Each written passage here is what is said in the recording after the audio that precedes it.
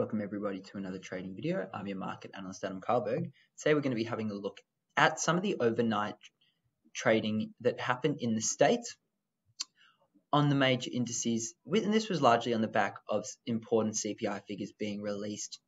Now, as we know, inflation has been a hot topic of conversation and a problem that the Federal Reserve and Chairman Jerome Powell have been pretty aggressive in trying to get on top of with quite large rate hikes.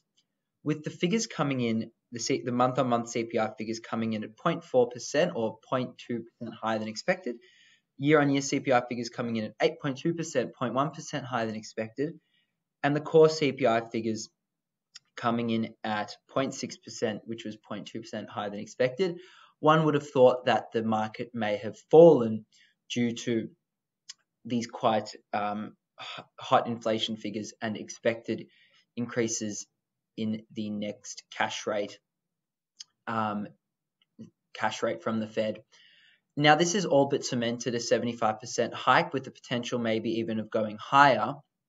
However, the markets didn't actually slip. In fact, they rallied, and this can largely be seen due to the large short covering that occurred mainly because of high put to call ratios and also just general short covering. So as we can see, the market rallied almost 5% from its gap down and 1,500 points, which is an insane move for the Dow, and we're just going to have a closer look. So as we can see, we've rallied pretty significantly, fallen off this bottom here. And, you know, whether this continues tonight and there's further short covering, we'll have to wait and see, or whether it's just a bull trap and we end up falling further back down. Again, still to be seen.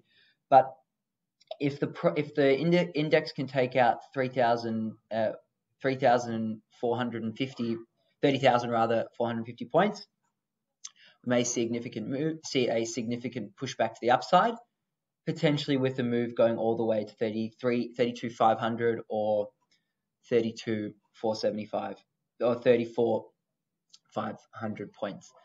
Now, as we have a look at the weekly chart, it brings for a really interesting bit of price action. So as we can see, just bear with me. What we can see is that we've got this kind of bottom here, and we are sitting just on the 200-week moving average, which is in a really important area. So are we going to see a move that breaks through this resistance and pushes back up? Or are we going to fall back down and go through to the new lows? And that's, again, what we're waiting to see.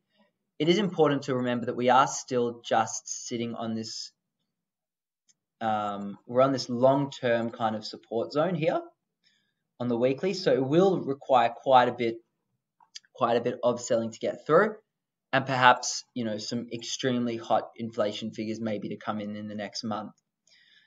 As we move out from the Dow and we just check in on the other indices, as we can tell, similar moves occurred. So we've got, again, a similar move on the S&P 500.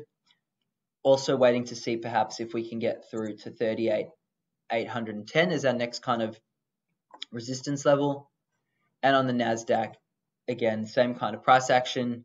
We're just wanting to see if we can get to this point at 11,680 as our next, or 11,654 as our next level of resistance. But there you go, guys. Obviously, some potential opportunities to capitalize on this rally if it looks like it's going to continue tonight. If not, perhaps sell into the news or sell into the morning and watch this big move down. But definitely one to watch, and also as a more broad indication of the market as a whole. There you go, guys. Thanks for watching and good luck trading.